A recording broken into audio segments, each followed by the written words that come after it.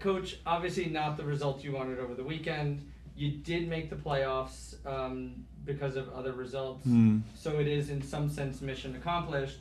What are you doing to make sure that the team gets back on track so that they can provide the type of soccer that you want for the playoffs? Yeah, first of all, it was also different emotions at this weekend. For sure, we were very disappointed about the game, about the results, especially, and on the other side, and also that we were satisfied with the qualification for the playoffs. And when we see the big picture, this was good, but more the emotions, to be honest, for the last game. And we had a lot of individual talks. Me as a head coach yesterday with all players, individual talks, and that was great talks, great conversation, very open about the game, about the behavior, about the preparation of the game, what happened during the game, what is now the feeling, and this is necessary also, first of all, to have this open communication with all players, and then for sure the training session will be not the highest load now in the next days, and then to show the reaction, our quality, and what the supporters said after the game, that we were not good enough in this game. I agree 100%, but we are good enough to show reaction. We are good enough also to show our quality and to fight for 3 points. Michael. Coach, after last game, you said that Emil Forsberg, you guys followed the plan. He got 25 to 30 minutes as a sub. With this being a short week, and you just saying that's not going to be a large workload in this this training session coming up, do you think fans should be expecting more of the same from that, or do you think that he might be ready to take another step and go a little longer? Yeah, I'm sure that he can make a next step. We will see how long that will be for the next game, but I'm sure we can handle it, his load then also, but we have also to be careful because on Saturday is the next game, but it could be that he is able to play longer time. Anthony? So some of the mistakes that happened in the game over the weekend, we know that the style is very intense and the season is long. Is there something to the fact that there is some exhaustion in the team, or that there's some mental fatigue in the team, to explain a little bit of what happened over the weekend, and how can you get them then to become refreshed in time for the playoffs? Yeah, what I said, I would say during the game, for sure, when you make such big individual mistakes like the first 2 goals, and then you come back with a great mentality, and then you concede with 10 players, then the third goal, and I think this was then for us the situation then in this situation then to come back again. This was very difficult, and for sure from the mental side, it seems then for a young team, for our young team, that we had not the best reaction for these mistakes, for sure not. And this was the reason now also, and not to react now after the game or on Sunday very emotional, very angry with the team. How can happen these mistakes? In my opinion and also in my experience, that is the wrong way, because we know that we make mistakes all together, and it's not only the situation of Danny Edelman, it's not only the pass from Carlos Coronel or something. This is all together, and then it's the best way to communicate. It's the best way to communicate with all players, to have the single conversation, to know about his feeling, and then for sure then to have a team meeting and to come all together, and then to prepare the next game, because the next game is on Wednesday. And this is then also very good in our life in sports, that you have very quick now, and you don't have to wait 1 week. You have now the next in 40, I don't know, in 56 hours, could be 60 hours, I don't know. So it's the next game, and this is a big opportunity. And now it's important also not to think about, for sure we want to win, and for our feeling, for our supporters, for the whole club, for sure. But now to think about to create many victories in the game, during the game. So in duels, in sprints, in passing. This is now necessary, important to create our picture, and another picture for sure difference to the last game against New York City. Mark? Okay. Yeah. Coach, obviously, as you said, it's a positive thing to have to get back on the field quickly and show the value and be able to prove it on the field. You've had some interesting performances against Toronto, dominating them at home, and then during the Leagues Cup, really kind of a strange match that didn't kind of go your way. What stands out for you as you get ready on a short turnaround to face Toronto FC? Yeah, for sure. And for sure, we need also these two games for our preparation against Toronto. But they had in the last couple of games the Canadian Final Cup, then Chicago game, a lot of games also during the week, and they had also a lot of rotations in their starting lineup. And but we need as well our two games. We need another games to prepare our team now in the best mood, in the best way for Wednesday. Joe Pantorno on Zoom. Hey, Sandro, I just wanted to go back to Emil Forsberg there for a second. Do you foresee a future where he would be able to give you guys a full 90 come playoff time? Thanks. Yeah, I'm sure, and this is what we have to build up now. But it's also important not to think now when his first game now in the starting lineup. Okay, Emil Forsberg will solve now any situation in our defense, any situation in our offense. That's too easy, and it's also not his own responsibility. It's the responsibility for me as a head coach, for the whole team on the field, and that we don't have these thoughts. But I'm sure when we can build up him with more minutes, with more training session, team training session, I'm sure that he's then also in this season and then also in the playoffs able to play 90 minutes. Dan Feuerstein on Zoom. Good afternoon, Sandro. I hope you're doing well. If I can ask you this, I guess the only bright spot from the last match was Dante Van Zier scoring the goal to make it 2-1 at that particular point in time. Do you feel now that he's now back to where he should be and he could go on a run here for you guys and leading into the playoffs? Yeah, Daniel. I would say yes, because we had also a lot of talks, a lot of conversation in the last couple of weeks, and his reaction is very good after he was 2-3 times on the bench, and this is then also necessary to have these competitions on each position, and we have this competition now with Lewis Morgan, then Julian Hall, 16 years old, Corey, Eli, Dante now, and it's good to see this reaction. It's good then also that he scored for the whole team, and this is what we need at the end for sure, for the strikers to have this behavior in situations, in special moments, then also to able to score. Put a Michael in the room. Coach, Yeah. just because you asked, it was 94 to 96 hours between games. That's what you guys are working with right now. If you Your calculator is very good. you guys have 2 games this week, and then you have a week of training before before hosting Columbus on Decision Day. Just what does that mean to you that you can get your business done this week, and then you can get all your attention on that last day of the season? Like you can focus on how much you can do with the team, like in these next 2 games, and then with the final game of the season, with how important that could be, with how important it might not be. Like how critical is that for you? Yeah, in my mind, this is also for sure. We have to think about the main part is the Wednesday game against Toronto. Then to think about Saturday on turf in Atlanta. So, but these are the main focus now. Not to think about now the training session next week in this national break, or then Columbus, the decision day. So I would say, especially after the last game, to be honest, is to show another face, to show a reaction, and then this is the main part and the main focus for Wednesday. And the training session could be not the highest load now in this week because of these both games on Wednesday and Saturday, and this is the main focus now. We'll go to Gary on Zoom.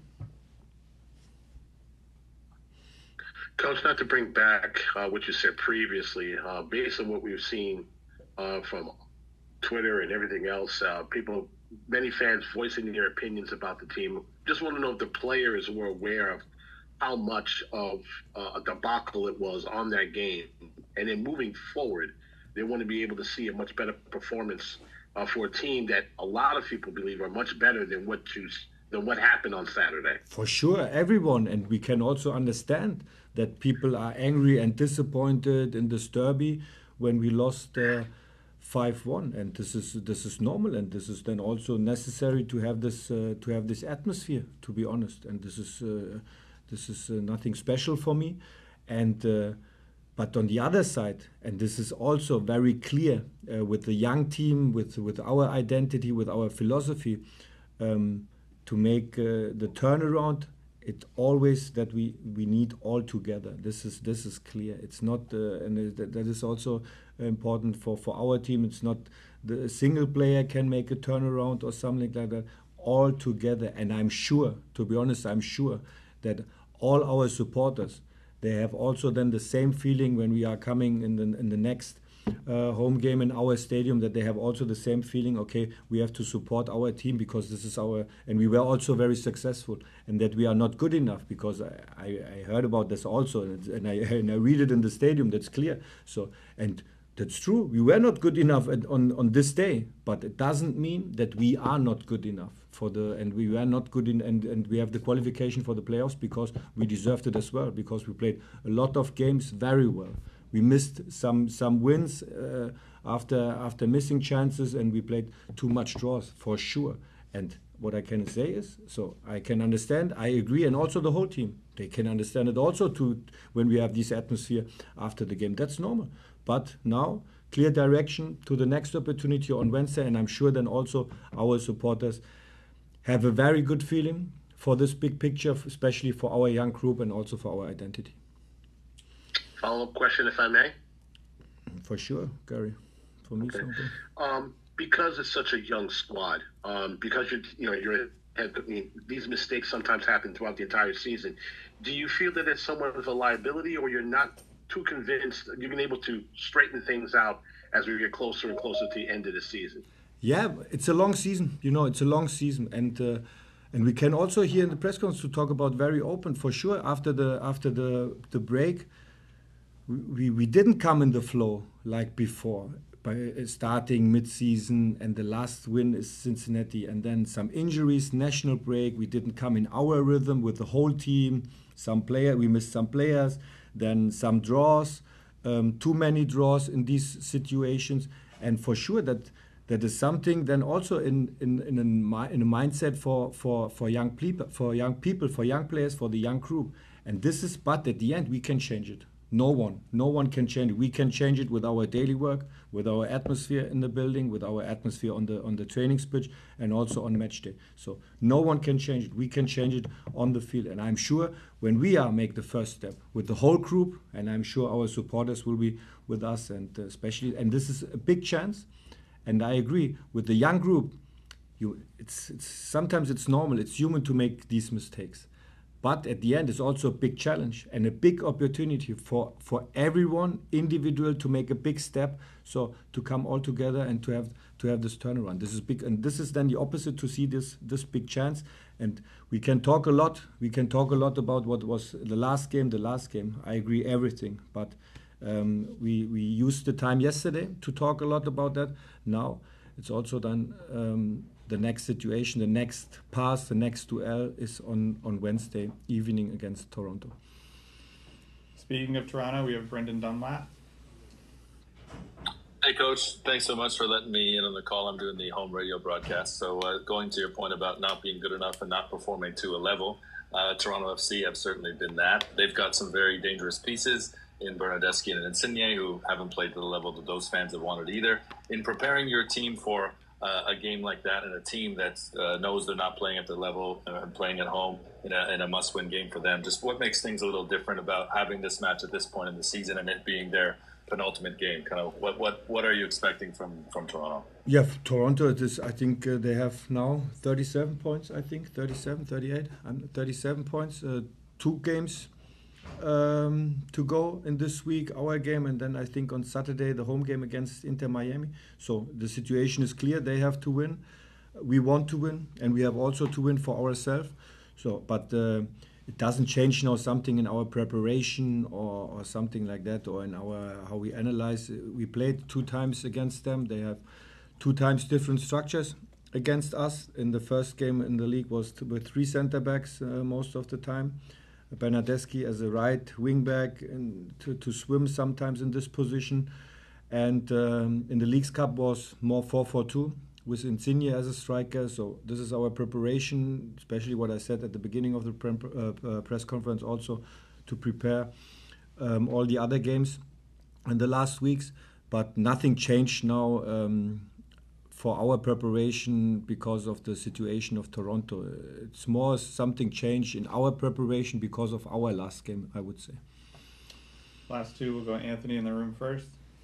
So, Coach, there's a big old clutter of players that are now healthy in the midfield. You know, obviously Carvalho coming in, Doncourt, now Forsberg, Stroud.